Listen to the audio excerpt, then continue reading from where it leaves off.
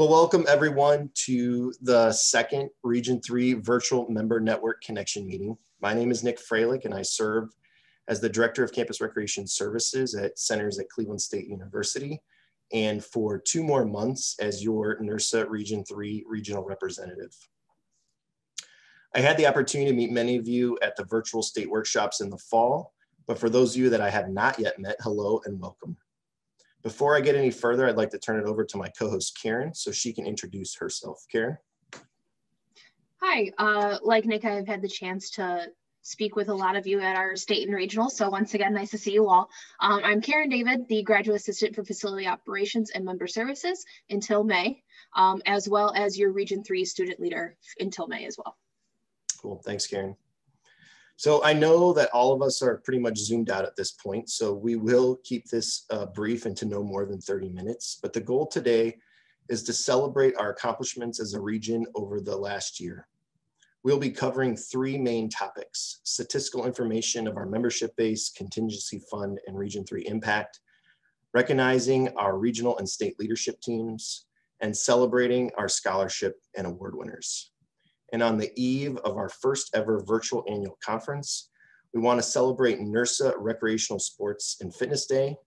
On February 22nd, 1950, or 71 years ago, Dr. William Wasson and his colleagues began the vision of NIRSA to celebrate health, activity, competition, and inclusivity.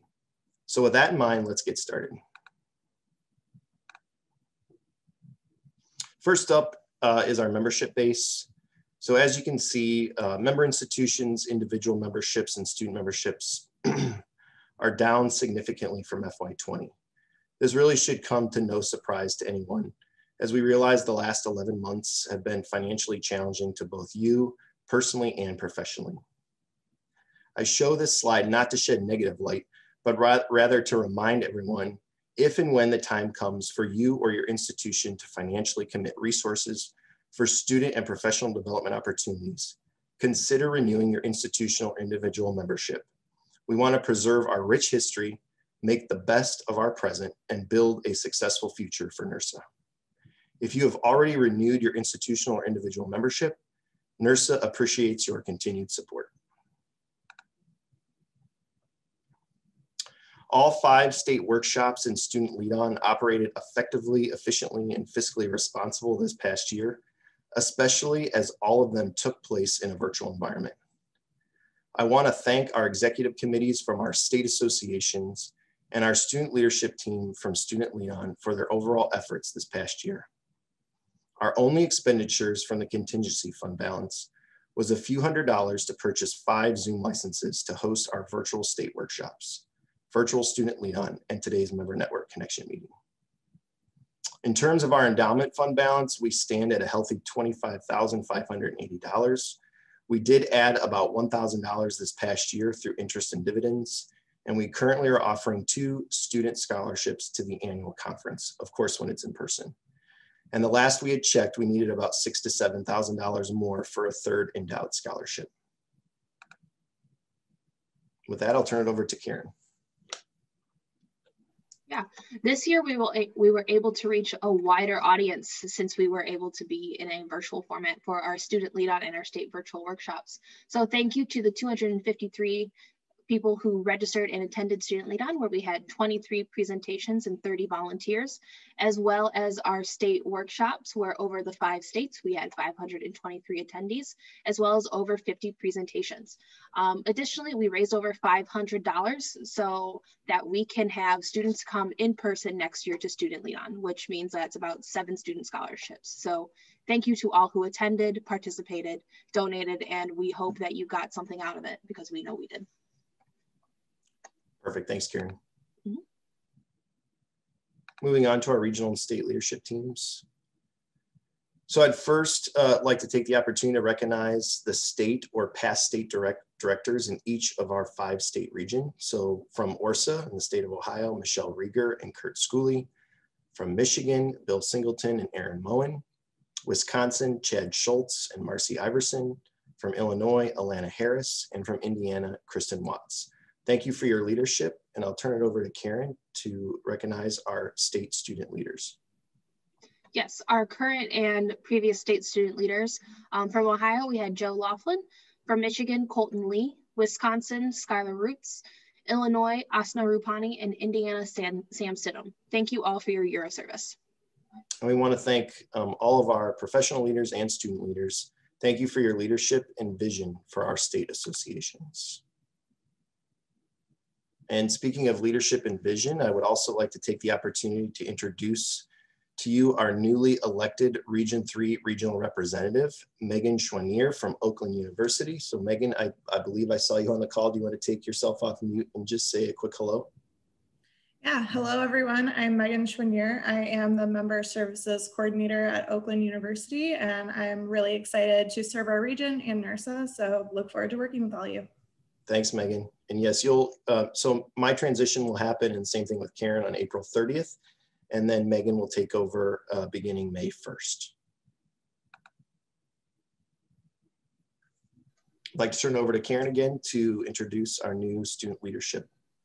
Yeah, our new student member network representative will be Aaliyah Valdez from The Ohio State University.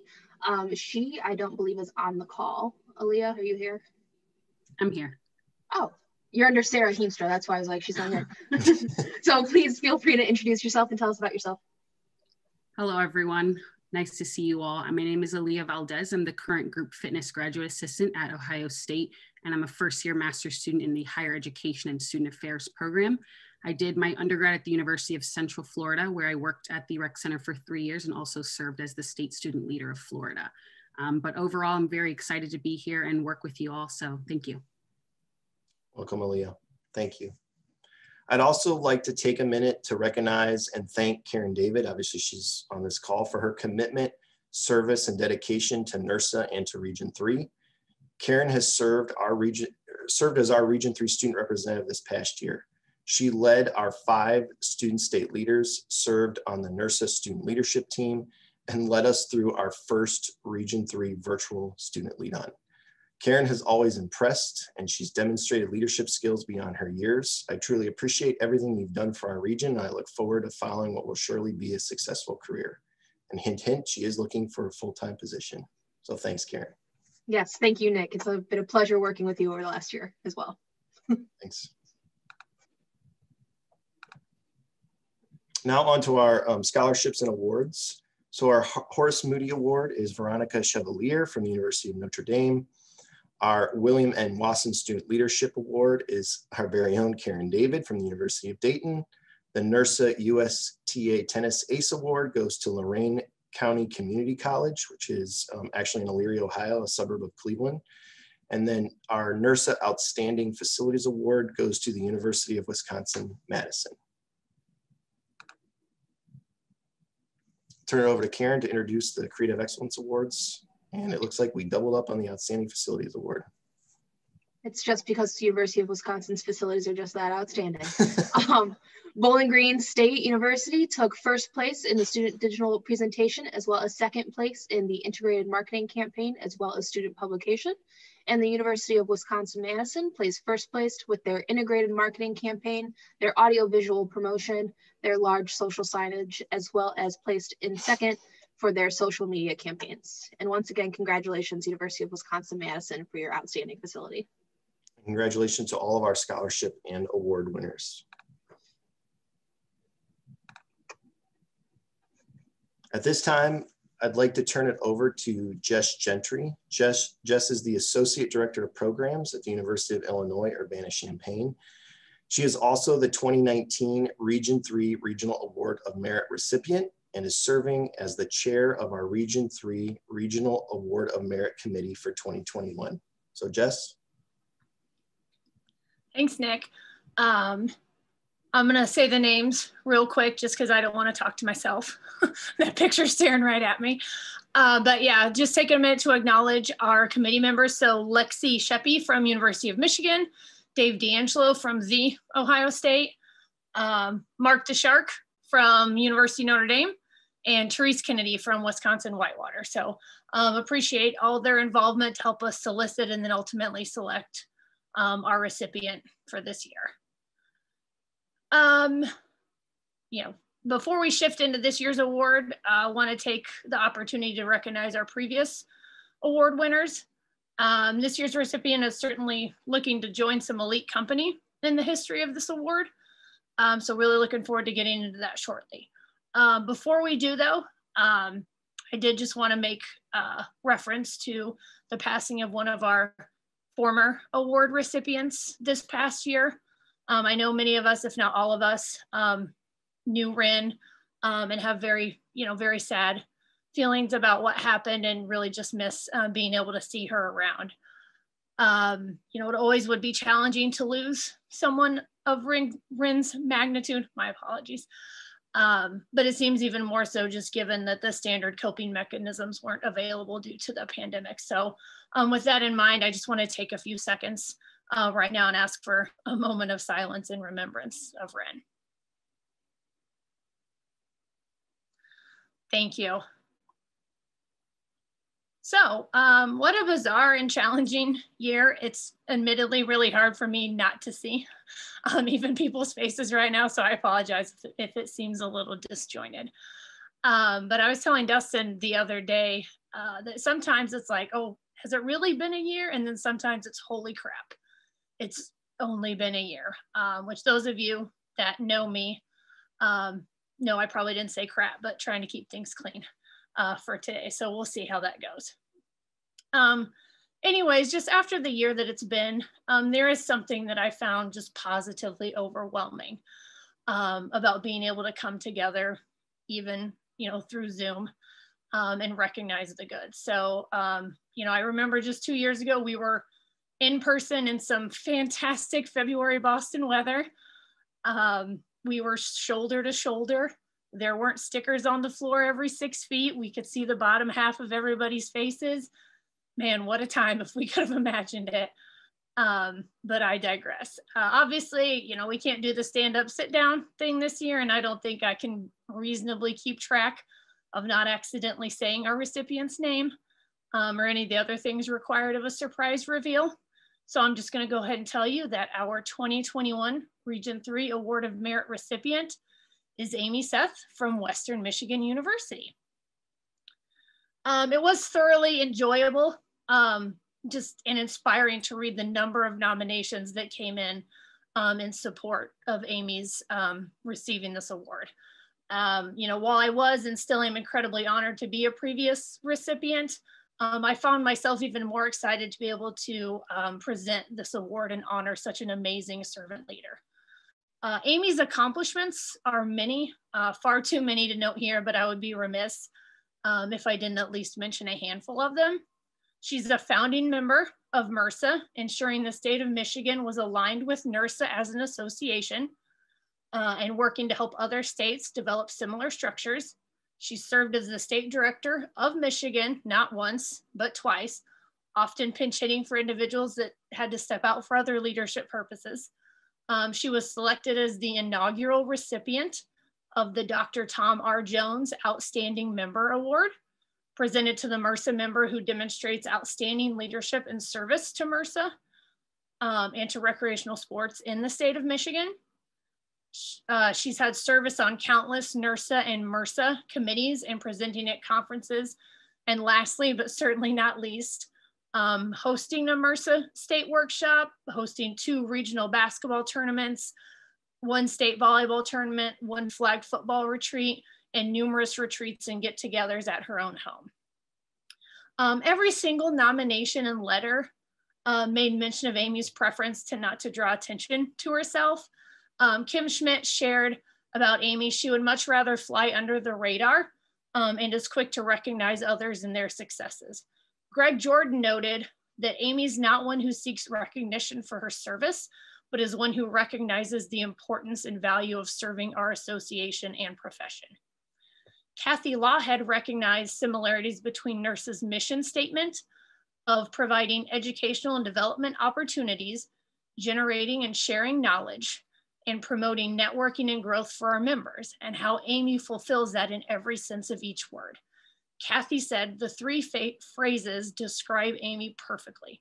She does all of those things every day with her staff and students, her campus colleagues, and her NIRSA friends and colleagues.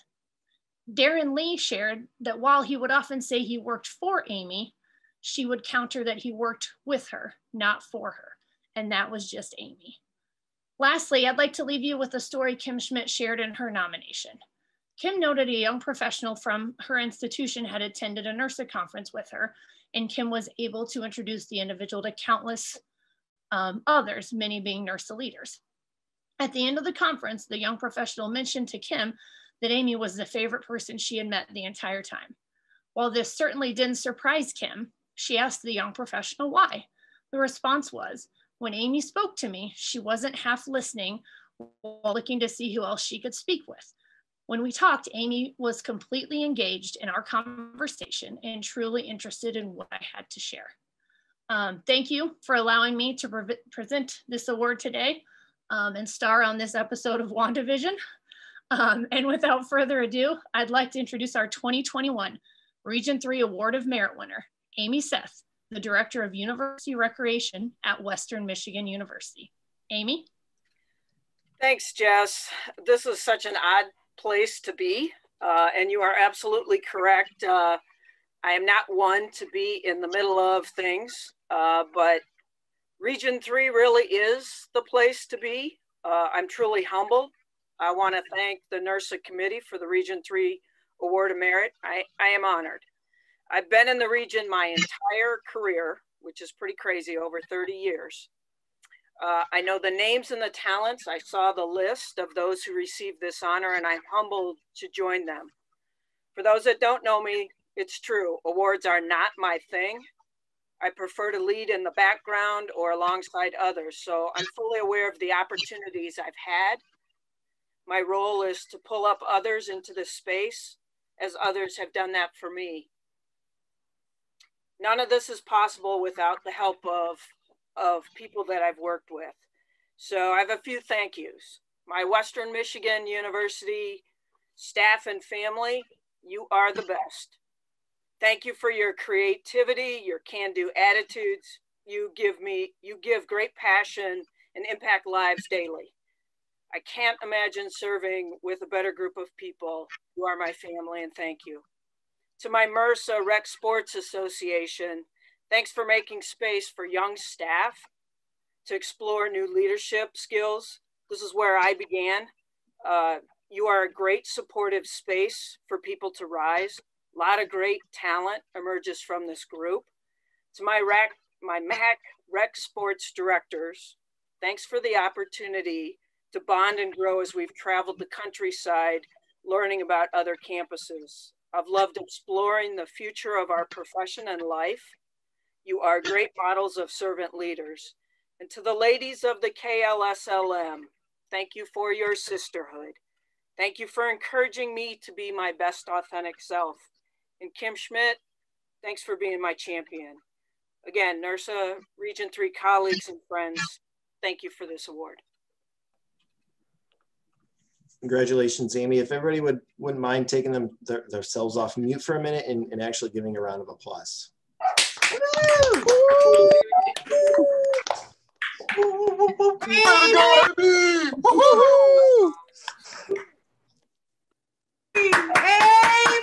Amy! Okay, I'm done. Thank you. Congratulations, Amy. All right, with that, we'll go to very quick state business. So today, just following this meeting in another 7 or 8 minutes, Ohio and Michigan will host their state business meetings at 4:30.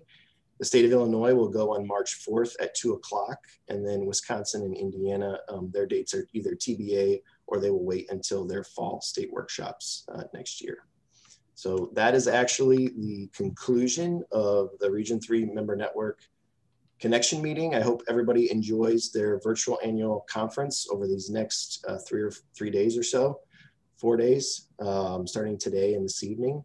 And with that, we'll kind of conclude. So if people want to take themselves off mute, and if they want to, again, congratulate Amy, or just stay on to chat for a few minutes, we can stay on for another 2 or 3 minutes, and then we'll get to our state workshops. So thank you, everyone.